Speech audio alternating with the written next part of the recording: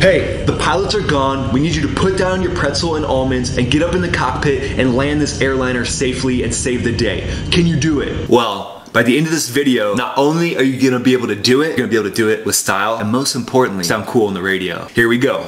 Hey BJ Clean team, it's Ryan. Welcome to my channel. This channel is all things aviation, and I use my experience as a former F-15E combat fighter pilot, F-16 Thunderbird pilot, and current commercial pilot who's flown both Boeing and Airbus aircraft to break down awesome aviation videos and stories. And you can send me those on my Instagram at BJ Clean. This one is gonna be one that if you stay to the end, you're going to be able to tell your friends that, hey, don't worry, emergency situation happens, I'll be able to land any airliner, no big deal. But keep in mind guys, this is for entertainment purposes only. This is not any type of official instruction. And before we get going, if you would, just dominate that like button for me, and hey, maybe even subscribe. Every time you like and subscribe, a pilot somewhere gets their wings. This video is gonna be broken down from the perspective of me talking you down as if you just went into a cockpit, and now you're gonna put on a headset and you're gonna talk to air traffic control, which is gonna be me in this case. So don't worry, I'll be there for you if you need me. And at the end of the day, this is an A220. So there's so many different airliners out there, but I think it's really cool that we're gonna be talking about it through the lens of an A220, which is the newest Airbus airliner. It's the most advanced airliner out there, and it's just gonna give you some great perspectives on how that plane operates, so that part will be cool. But the coolest part is gonna be telling your friends that, hey, I'll be able to land this airliner if anything happens. No worries. Let's dive in. So the first thing you're gonna wanna do is grab a headset. There'll be headsets around the cockpit of the jet. More than likely, they'll be kind of hanging up to the right-hand side of the first officer's seat, and that's the seat on the right-hand side. So you wanna make sure that thing's plugged in. You're gonna put it on, and then you're gonna make sure that microphone thing is right in front of your mouth. Now the thing here is you're gonna hear all types of different chatter, all types of things that are gonna sound like foreign languages. The radio chatter can be very weird and it can throw you off. At the end of the day, you don't need to worry about any of that, because if you're an emergency aircraft, like you're gonna be in this situation, you get precedent over everyone else, and they'll essentially make sure that no one else is disrupting you. But at first, when you put it on and they don't really know what's going on, it's gonna be really busy. But again, just remember that it's all good. Take a deep breath, get that headset on, and sit down in the seat on the right-hand side.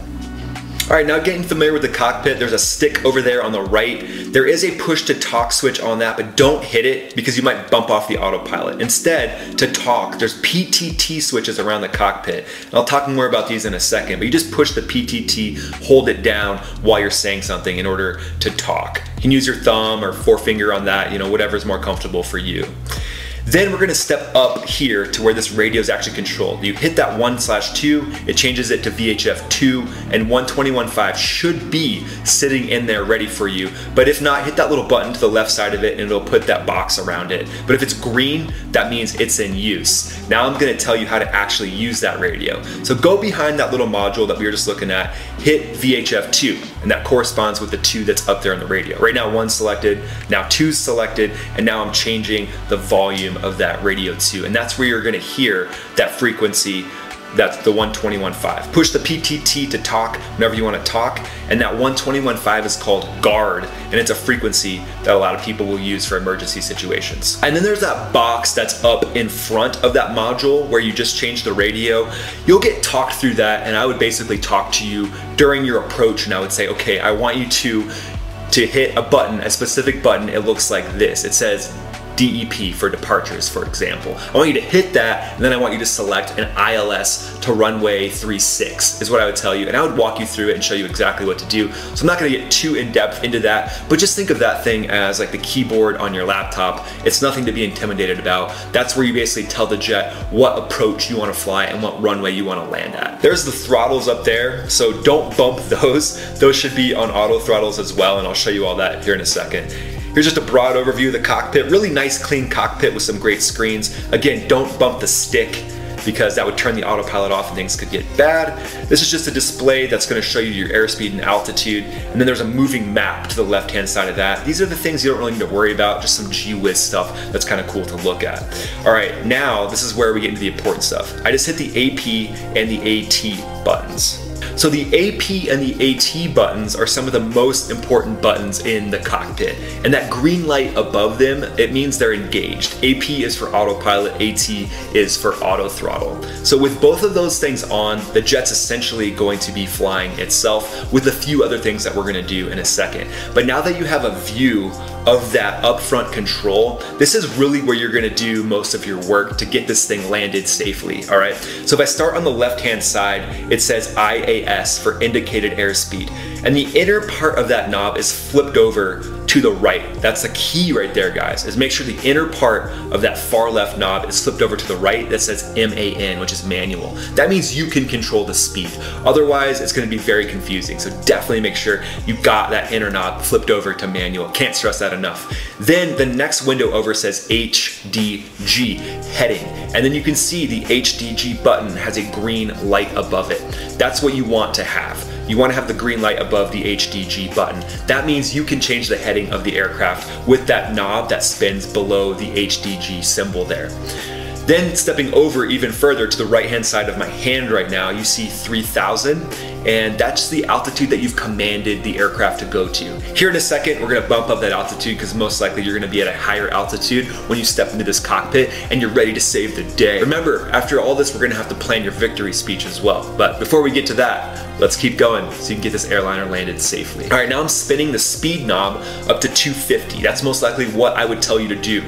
I'd say, hey, make sure the speed knob's set to 250, your heading should be 283, and you're at 15,000 feet. Make sure that's up in the windows. Always think airspeed, heading, altitude throughout this whole thing. Then I'm gonna say, I want you to slow to 200 knots. So you're gonna spin that to 200. I want you to turn to heading 180. Spin in the 180. Perfect, nicely done. Look at you, champ. All right, then you're gonna go and change your altitude. So it depends on where you're flying. Most likely, you're gonna be able to descend to somewhere around 5,000. Now, I want you to hear what happens before we get to the altitude part on what will happen if you bumped off the auto throttle. So in a second, I'm gonna hit play and you're gonna hear this is what happens if you bump off auto throttle. So you know you need to hit that AT button again. And then I'm gonna do it with the autopilot as well. Auto throttle. Auto throttle. The auto throttle is that oral warning that's like auto throttle, auto throttle. See, I could be the auto throttle guy. And then the AP is gonna be more of like a buzzer type sound. But I want you to know these two things. The way to fix them is super easy. You just hit the button again. So if you were to bump the stick or something, you're gonna hit this button. There's that ringing for the autopilot, but you just hit auto throttle, autopilot to turn them back on. No big deal. All right, back to the altitude. So let's say you get cleared down to 5,000 feet. You hit FLC, and that's what actually makes the aircraft start to descend. If you hit ALT, like is illuminated now, that will hold the altitude that you have. So in this scenario, let's fast forward and let's say it descended all the way from 15 to 5,000. It's gonna light up ALT all on its own, so you're not gonna need to do anything. The key there is the altitude you want and then hitting FLC. Now I'm gonna say slow down to 180 knots. I want you to turn to a heading of 090, and I want you to just descend to 3,000 feet. Boom, FLC, nice job, crushing it. Down to 3,000 feet. This is setting you up for an approach. At this point, I'm gonna say, I want you to grab the slat flap handle and I want you to put it to 2. All right, when you do that, that'll help prepare the jet for landing. And you can move it eventually to spot 3 and spot 4, but I would walk you through exactly when to do that. All you need to know is where this flap switch is, okay? Let's go back to 2 for now, and that'll be where we fly around for now. Then I'm gonna say descend to 2,000 feet and hit flight level change. Boom, flight level change 2,000, I want you to turn to heading 360. Now I'm gonna slow you to your approach speed. Your approach speed is most likely gonna be around 140 to 145 knots. Now you're looking pretty, all right? You've got your speed set, you've got heading mode, and then the last thing you're gonna do is this. The last thing you're gonna do is hit that approach button, all right? Now that's your golden ticket once you're set up, and I'll get you lined up perfectly, don't worry about it. All good air traffic controllers are not gonna have any problem whatsoever lining you up, but in this case, it's me. I'm helping you out, we're a team, remember that. So you're gonna get lined up and then you're gonna hit APPR, which is approach. That's essentially all the systems in the jet saying, okay, I'm gonna look for whatever you typed into that little box down there, which we went through earlier and you're all set up already. I'm gonna look for whatever you have in there and I'm gonna look for that certain signal, which I'm gonna grab and then align myself with the runway and the descent point, and it's gonna bring you to a perfect landing. So pretty sweet that you're already at this point and we're only, a few minutes in to this. You're already crushing it. Wow, I'm impressed. All right, let's keep going. So you just hit the approach button. Let's go from there. You're looking pretty. Your airspeed's good, your heading's good, and your altitude is great. You're on your way to making a successful approach. Then I'm gonna say, I want you to put the gear handle down. All right, so that's what you're gonna do. And then with the switch down here, that is the auto brake switch. You can see there's an RTO setting, an off, a low, a medium, and a high. In this scenario right here, I was getting ready for takeoff, so I put it to RTO. You, coming in for a landing, you're gonna put it at medium, and that's just the strength that the brakes are gonna take you to a stop. So I want you to set that to medium in the A220. And what that'll do is it'll automatically get you to slow down. So now that you've got the auto brake set, this thing's gonna slow down on its own after you land. A lot of this other stuff is just gonna be gee whiz, except for the rudder pedals. So you're gonna pop out this little knob in between the rudder pedals, and you're gonna spin those rudder pedals back to where you can reach them. And the top of them are brakes. But you're not gonna be able to need to use the brakes until you're like 10 miles an hour or so, because the auto brakes are set.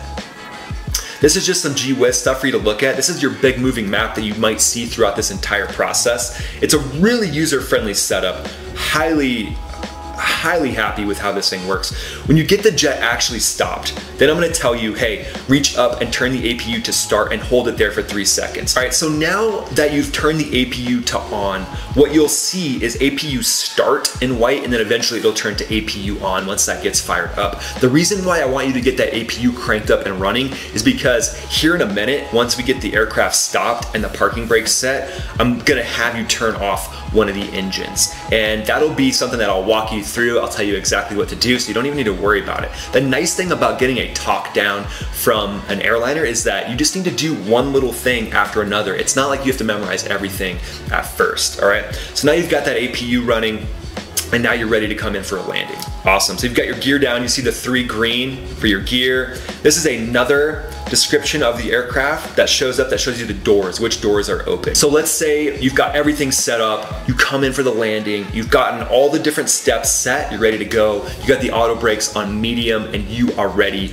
to land this beast. The nice thing is with this A220, it's gonna be set up on what's called an ILS, and that's just a fancy way of saying there's a signal that's gonna guide you perfectly down onto the runway. The beautiful thing is this thing is going to land itself without any other steps. So you're sitting pretty, you're looking good. Now all you gotta do is start thinking about your victory speech. Big picture though, when you get this thing on the ground, when you get that touchdown from the autopilot, what you're gonna do eventually, after you get down to like 5 or so knots, which is just like a speed that you would see someone walking past, you're just gonna hit the top of those rudder pedals, bring yourself to a perfect stop, and then there is a parking brake on the left-hand side that I'll walk you through and show you how to get to that bad boy. So now you've made the perfect landing, you've got the parking brake on, then I'm gonna talk you through shutting down one of the engines. It'll be the left engine you'll shut down. The switch is really easy to find, it's right behind the throttles. I'll walk you through all that, and then emergency personnel are gonna show up.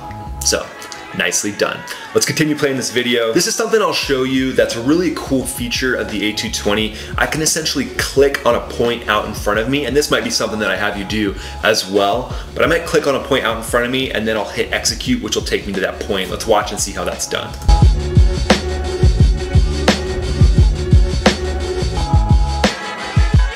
And then you either hit execute or cancel. So pretty user friendly as far as navigation goes. And then there's this little knob here on the bottom which you can change the range of what you're seeing on your moving map. So that can be helpful as well if I'm telling you to look for a certain point out in front of you, like in that case, trucking. So there you go guys, you're set up to execute a perfect airliner landing, and tell all your friends now that you can land an airliner in an emergency. Some philosophy behind emergencies in aircraft. This is something that I really started to develop when I was in the F-15E, the first fighter jet that I'd flown. And what I realized is in emergencies there are people that are kind of reacting and they're, you know, getting whipped around like they're on the edge of a whip. And then there's the calm, cool, and collected people who make things happen and get things back to harmony. So I want you to be that second type of person. I mean, think of a first responder showing up to a situation. They're gonna take decisive action, but then they're gonna be that person who's calm, cool, and collected to get everything back to a state where everyone can relax again. And so what I noticed in the F-15E was I would show up to help a wingman who was having like a gear problem. And I remember a specific scenario where there was a chance this person was gonna have to eject because one of their gear wouldn't come down. I was like, hey, you know, I can kind of be like kind of like flustered, kind of like they were, because for good reason, you know, they're preparing for a really stressful situation. Or I could be that calm, cool as a cucumber, collected pilot and help them safely get this thing on the ground. And you're more used to everyone else if you're able to just chill, take a deep breath, even though you're in a stressful situation, and listen to instructions. So in that situation with the F-15E, I knew I was the calm, cool, and collected one for the most part. And so I was the one who decided to go through the checklist and read the steps of that checklist to the other pilot so they could focus on flying and focus on some other things they needed to do as far as navigation and things like that. And it's important to remember in a situation like this, you would have mutual support. So the biggest thing is getting communications with air traffic control. I've worked with a lot of air traffic controllers and they are super sharp people, so you would absolutely have someone on your side to help you. Now the million-dollar question is, has this ever happened before in an airliner? And the answer is no, it has not. There has not been a talk down of a major airliner that's ever been recorded that I know of, but it's happened in smaller planes, and also there's been situations where maybe one pilot would become incapacitated on an airliner and they would bring up someone who has flight experience from the back to just help back up the captain or the first officer and maybe read some of those checklists to them or things like that. So now you've got a baseline understanding of what it takes to land one of these airliners. So I'll see you on the radio, hopefully not for landing an airliner. So most importantly, now you can tell all your friends that you're flying with that, hey, anything happens, no worries. I can step up and help take care of business. Now, all you gotta do is think about that victory speech of yours. Thanks for being here. If you wouldn't mind, before you go, just dominate that like button and hey, maybe even subscribe. Most of all, have a great day.